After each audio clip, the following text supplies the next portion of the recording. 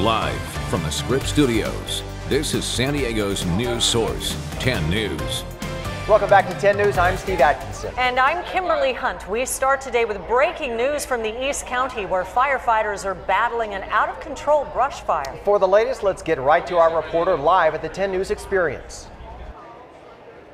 Okay, look how close the fire is behind me. It's already burned 1,000 arcs. But local firefighters are working around the clock to stop the blaze. And there are a lot of crews dropping water from above to save homes.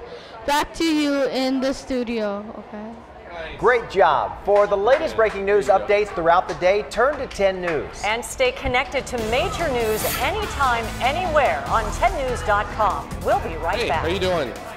Fire. Andrew. Fire. You want to take a break after this so you can eat? So you don't get the equipment all screwed up? Are you sure? Okay, can you read that okay? Yes. Cool. So when you see yourself, just start talking. I'll point to you as well.